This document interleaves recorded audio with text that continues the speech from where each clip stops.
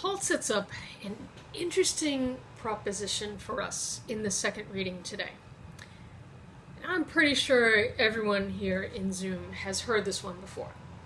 This is the reading where Paul compared the church to a human body and its members to the various body parts. He argues that the body does not consist of one member, but of many. He logically concludes that a complete and fully functioning body requires its own diversity. He states, if the whole body were an eye, where would the hearing be? And that the head cannot say to the feet, I have no need of you. And we can extrapolate from there. It's a good analogy, in part because it's one we can all understand. And also that it's quite comprehensive in terms of illustrating diversity as a vehicle of healthy functioning.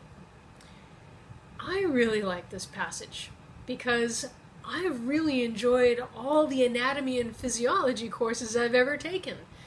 From anatomical art classes at university to the physiology I had to learn to be an emergency medical technician, to the kinesiology I studied to pass my personal trainer certification. I have come to understand that the human body is an infinitely fascinating structure. The human body, in all its variations, is truly a superior creation. Paul is wise to use this as his illustration of the interdependence of life and community when he writes to the Corinthians. Now, as good an analogy as that is, I think we can take this image further. In fact, I believe we are expected to do that. I would argue that God calls us to build upon this basic understanding of our interdependence. It's not enough simply to hold up the body as a living lesson for living in community. There's a lot more we can learn if we explore a little deeper. Let me explain by way of example. Many years ago, I was on a town rec softball league, and my team didn't do very well. So when I made it to second base, that was like a big deal. So I was there and waiting to go and hoping, like, if everything worked out, we might be able to tie the game, maybe actually win the game. Pitch, batter knocks the ball, line drive to right field, so I start taking off to third base. I thought the batter hit the ball further than he did. But the look on my coach's face told me something very different, that the ball was coming in fast, and I had to get to that base if I was going to make it at all. So he gave me the slide sign. So I did, because sliding into third base is awesome. So I did, and I slid, and my foot hit that bag. And whoever put the bag at third base, they didn't attach to the ground the right way. So when my foot hit the base flipped up, and it took my ankle with it. I broke my ankle. I heard a weird sound, I felt a peculiar feeling, and I slid in, and I was like, what was that? And I stood up, and I went right back down again. And thus I spent the whole of my summer with a broken leg, broken ankle. And it occurred to me just how amazingly integrated the human body is.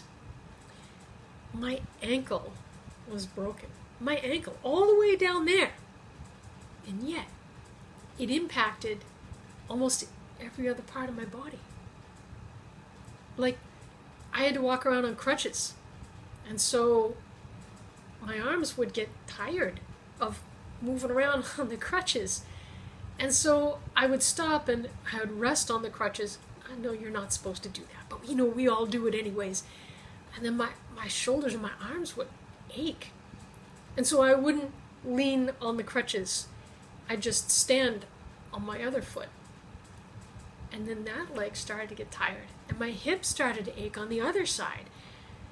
And it was painful at night. And so I would wake up at night and I couldn't fall back asleep because it hurt. And so that interrupted my sleep and made my thinking the next day a little cloudy. And all these other parts of my body were impacted because of something that happened to a little bone all the way down there on one side. I was compensating for what I couldn't do with the ankle. And then eventually other parts were decompensating because they couldn't keep up with the demand. Point is, when one body part doesn't function, the rest of the body part's functionality is also inhibited. When Paul presents human communities in terms of a human body, we need to understand that the same things that make our bodies fragile are also present in our communities. Where there is dysfunction or malfunction in one part of a community, well, you can bet it's going to have an impact on the other parts of the community. Paul also says in our second reading today, there should be no division in the body, but that its members should have mutual concern for one another. If one part suffers, every part suffers with it. If one part is honored, every part rejoices with it. Likewise, in order to function at our best, peak performance, as my personal trainer colleagues would say, all the body parts need to be supporting all the other body parts. So, for example, when lifting a heavy weight, it matters where your eyes are pointing, because where our eyes go, our heads follow. And if your alignment during a heavy lifting motion isn't correct, you can really hurt yourself. As an emergency medical technician, I responded to plenty of medical emergencies where a person's blood sugar, those levels created life risk situations. People showed me presentations that varied from confusion and rapid heart rate to nausea and pain and shakiness, all the way to a loss of consciousness, which sometimes would end up with some trauma when they whack their heads on the coffee table on the way down to passing out. Who would have thought that skipping breakfast could have such detrimental effects on so many other parts of the body? In parish work, clergy understand that congregations function a lot like human systems, where one member or ministry of a parish is not getting the support and attention needed, other parts of the community can fall into neglect. In the same way, where one aspect of a parish receives too much attention, focus from other areas of parish life can be drawn away, and so other parts wind up being neglected. There's a special interconnectedness in Christian communities that's worthy of our intentional care and our careful attention. Parishes, like human bodies, need to maintain a particular kind of balance in order to function at their best.